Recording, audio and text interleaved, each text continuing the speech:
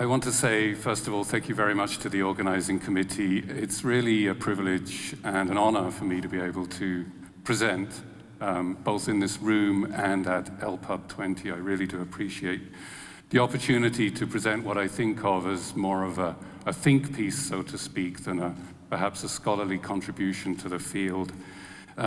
You see the question on the title, and the answer will come, I promise. But the article processing charges as a means of offsetting publication expenses is, of course, not a particularly new feature on the scholarly communications landscape. One of the things I'm going to do is just give you a picture to look at if you wish. I promise I have no other slides, so it's entirely just something to distract you, taken actually at the University of Alberta during Open Access Week. We always ask design students to propose ways of visualizing open access, and I particularly like that one. It has nothing to do with my presentation, but it does give you something to look at. In the wake of the Finch report and its subsequent implementation, of course, in the UK, I think there are several research projects underway which seek to analyze the financial viability of providing open access more globally to academic journal literature. And one idea, of course, is to replace many or all subscription fees with APCs, effectively to flip the system. And two of these research projects in North America, I'm going to mention the first is in North America, are currently underway and I think worthy of comment. So the first, the University of California, under the leadership of UC Davis and the California Digital Library, with support from the Mellon Foundation, is undertaking Pay It Forward, investigating a sustainable model of open access article processing charges for large North American research institutions. The project includes partnerships with 3 other major research libraries. The rationale is articulated in the grant submission, which is available online, and I'm going to quote from it. The key question that the proposed project asks is whether a large-scale conversion to open access scholarly journal publishing funded via APCs would be viable and financially sustainable for large North American research-intensive institutions whose faculty currently author a significant percentage of the world's research. Now, similarly in Europe, or perhaps a little differently, but somewhat similarly, a Max Planck Digital Library Open Access White Paper was published last year, which is attracting a lot of attention in North America as well. And the white paper provides data to support the author's conclusion that a large-scale transformation of the underlying business model of scientific journals is possible at no financial risk. Our own data analysis shows that there is enough money already circulating in the global market, money that is currently spent on scientific journals in the subscription system, that could be redirected and reinvested into open access business models to pay for APCs. Both studies appear ready to indicate that large research libraries, at least, would realize a substantial economic gain on behalf of their parent institutions if APCs replaced subscription costs as the principal underlying business model for scientific journals. Well, I believe these 2 studies, and they are, I guess, ongoing, present long-standing advocates for open access, such as myself, with a new challenge. Because it seems to me that a business model for scholarly communications largely or entirely based on APCs, whether or not it is financially advantageous to research-intensive institutions like my own, needs to be questioned. Does it not represent a substantial economic barrier to the authors, institutions, funding agencies, and governments that we would most wish to serve through open access initiatives? It is the concept of social inequality that seems to me not to be sufficiently well addressed by such business models. A system based on author payments continues to favor those affiliated with organizations that have the means to pay. Both philosophically and literally, no matter how low the charges, there will be authors, institutions, funding agencies, and governments unable to afford the cost of those APCs. This in itself is not an original insight. There's a seminal article by Peterson, Emmett, and Greenberg in the Journal of Librarianship and Scholarly Communication, in which the authors note that lurking behind the joy of reader gets free access are subtle assumptions and ethical dilemmas that arise on the author side of the equation.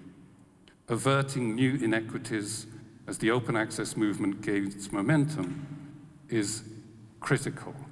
And it seems to me, I'm going to just reference Jean-Claude Guédon's keynote speech in saying open access at any cost becomes one of the questions that we are faced with.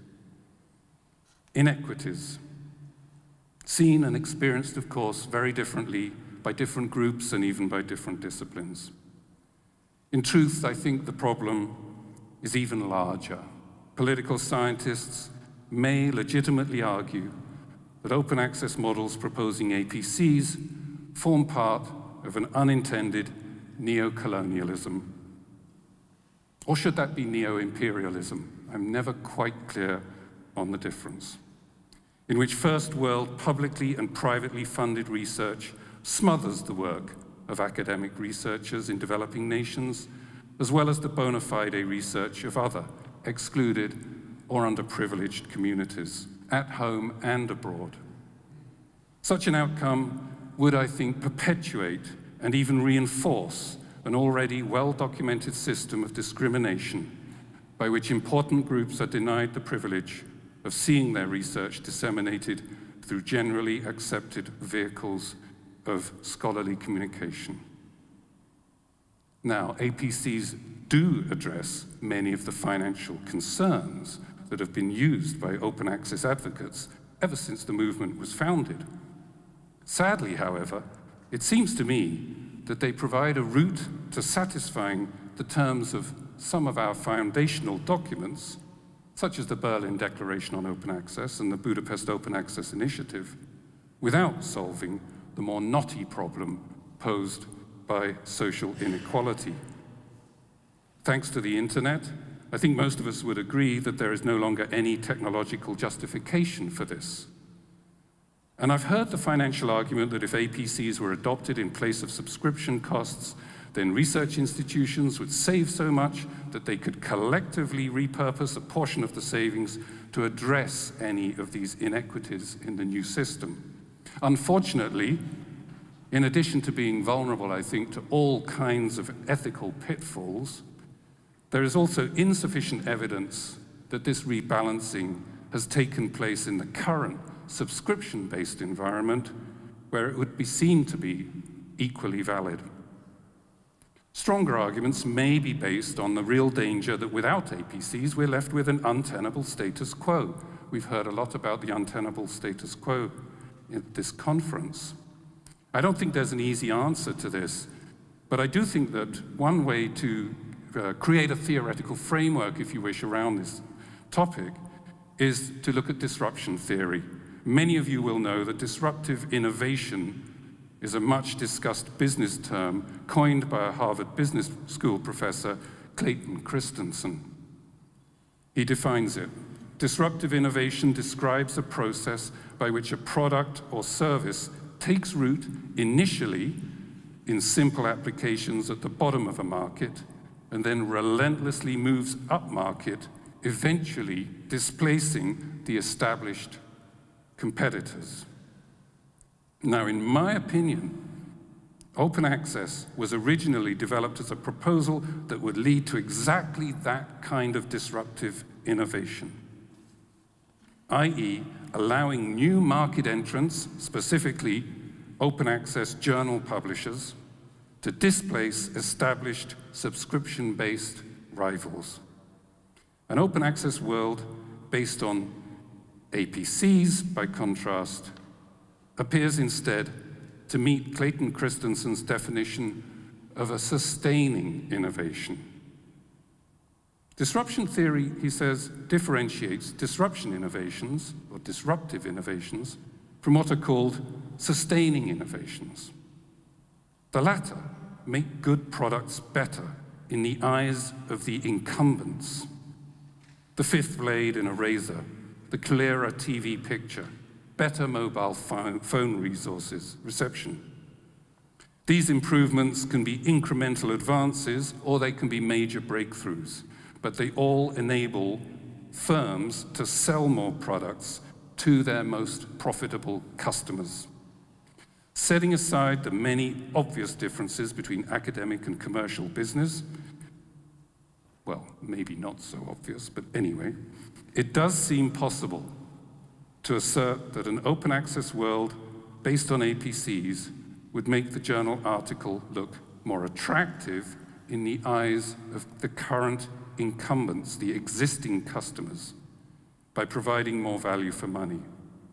But like all sustaining innovations, it might also maintain a kind of exclusive status quo for both market incumbents and for their customers, the large and wealthy research-intensive institutions. If the widespread and large-scale adoption of APCs doesn't provide an optimal route to an open access environment because it fails to address the issue of social inequality, what is the better path? Well, that's a really challenging question. I believe it can only be answered by, first of all, empowering the voices of those who are currently disenfranchised. The research-oriented authors, institutions, funding agencies, and governments who already have economic barriers, whether to research access or to dissemination, but whom we would like to include in our more equitable and therefore more productive future. This, I think, as well relates to a point that Leslie Chan made at the opening, in his opening remarks, around the need for balance and representation. I do believe that LPUB is perhaps a really excellent forum because it could provide that kind of diverse international and multidisciplinary perspective that I believe is needed to approach this solution. But one thing I will say, and here I will finish, so we have a little time for questions, but I think, which is that the question I've posed actually can't be answered without questioning the long-term future of the academic journal. I mean, after all, last year was declared to be the 350th anniversary of the academic journal's birth. As we all know, it was marked by the publication 350 years ago of the first volumes of the Philosophical Transactions in London and Le Journal des Savants in Paris in 1665, both of them. Such an anniversary surely provided an excellent opportunity to reflect on the value of perpetuating the dominance of the academic journal, a first world product intended for a first world audience. This opportunity seems to have been largely missed. But the question remains, designed to use a particular 17th century technology to solve a particular 17th century problem, does history in the modern period justify the academic journals and journal publishers' continued hegemony in the world of scholarly communications? Thank you very much for listening.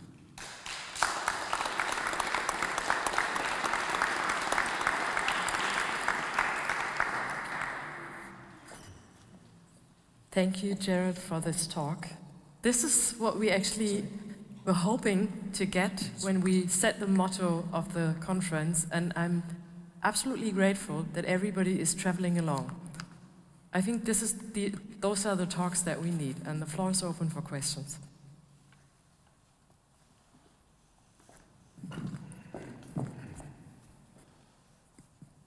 I'm not sure if I have a question as much as a thank you. I just applaud you for your honesty and your straightforward nature in presenting this observation, and it's commendable, and I really appreciate you raising this very, very important tension that needs to be looked at really seriously. Thank you. Well, thank you very much. Thank you.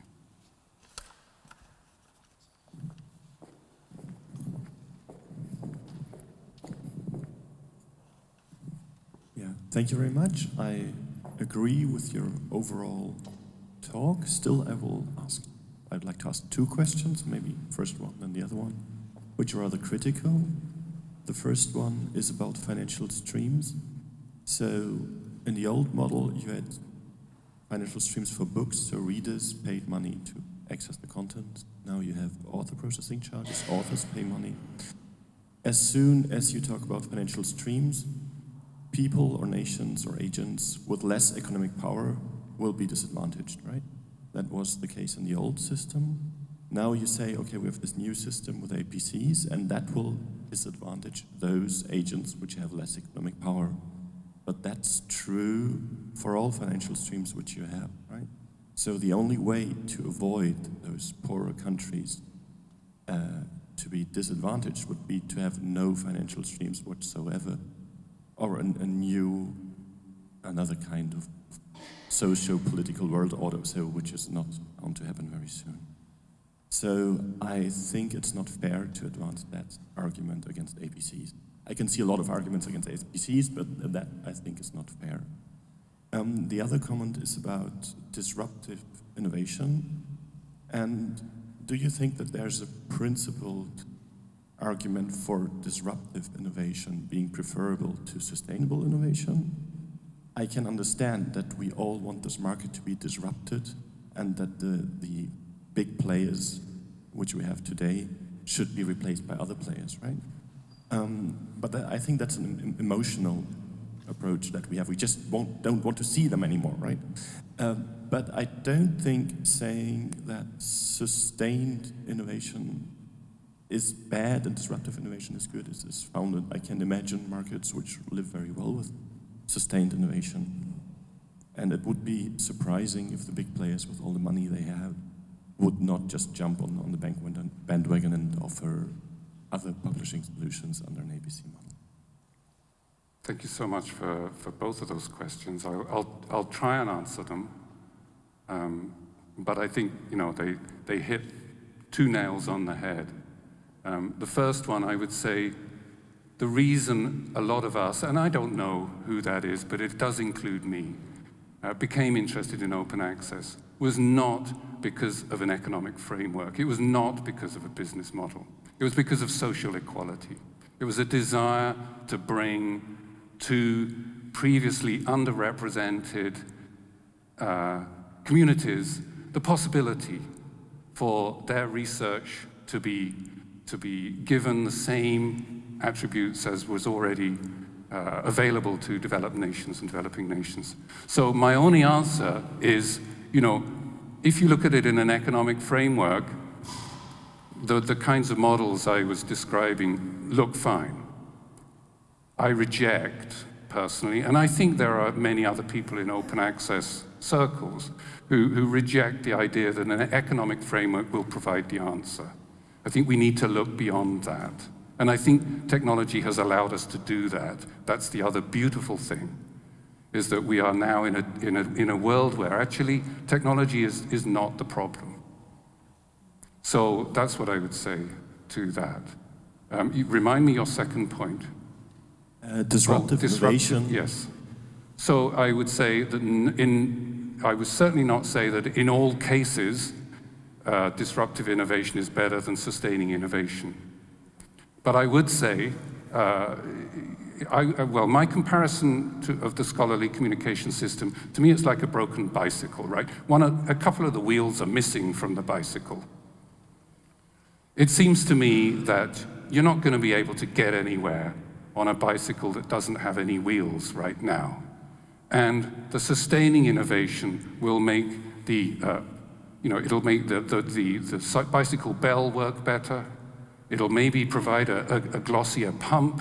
It'll maybe do lots of other things. It'll make it look very beautiful, but it won't add wheels. And I think that's where we are. I think we are at a time where we have a broken system to address. And so I think that disruptive innovation is the critical path forward in that case. I don't believe that sustaining innovation will help. And if I'm honest, I don't think that those publishers who have a responsibility to their shareholders to maximize profit are going to be part of the solution. We can't cuddle up close to them and hope that they will somehow change their ways. They're not designed as corporate entities to change their ways. Those would be my first thoughts. But thank you for the questions, they're both good. Just a quick question which actually follows on from what was just said. It strikes me that there might be a way to put at least one wheel on the bicycle short term, which would be to involve publishers to where they are charging APCs. Could it not be that they are mandated to give a certain percentage of waivers so that people from disadvantaged backgrounds can apply for those? I work for Frontiers Media, which is a fully digital, fully open access, but we do charge APCs. We also have a full waivers system. So if people genuinely can't afford it, they can apply and we will give them a waiver. Now surely that could be mandated on a larger scale, at a national level even, where there are a lot of open access initiatives happening at national level now. Could they not mandate that for publishers? Do you think there's a way forward there? So, so maybe, and there are multiple ways forward. To me, that sounds like benevolent capitalism, effectively. It sounds like a way to be patronizing towards people. Oh, by the way, you can get a grant. It's okay. And who actually controls the amount of money that is going into that system? I perceive that to be perhaps one of the many ways that will be chosen, but it won't be my preferred path, I have to tell you. Because the problem is that we don't have the right people in the room telling us what the solution is. To me, that is the fundamental problem. It's this inclusivity that we need to promote. And we will find perhaps that all our good intentions don't lead exactly to the direction we were hoping to get. I'm sorry, I'm taking up more time. So one more question.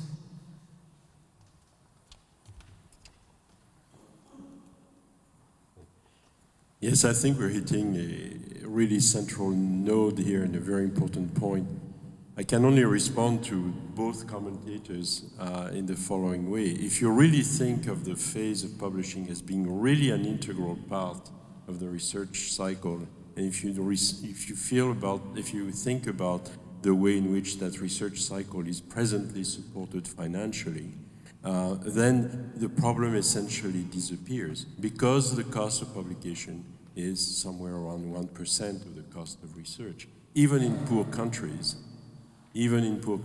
where there is a research budget, it is possible to support a platform which will be free for the gratis for the authors and free in all senses of the word, free for the readers. The examples that have been offered by both Cielo in Latin America and Redalic are very good examples of that kind of philosophy. The argument that there is a financial flow which immediately is going to create an inequality is both in a sense true and at the same time completely desperate, because then that means that as soon as we do anything, which of course will always imply some cost, will always create inequality. And of course I can't accept that. I just philosophically cannot accept that. It's like submitting to the flow of efforts as if those who already have will be advantaged with regard to those who have not, and there is no way to re-equilibrate anything. Well, when we do things like graduated income tax in countries, we do a redistribution of wealth precisely to correct these kinds of inequalities. And when Germany agrees to accept 1 million refugees, that's an extraordinary gesture of redressing an inequality. So there are ways of doing it. We shouldn't be in a situation, it seems to me, that some economic iron law is going to dictate the way we must behave, including ethical.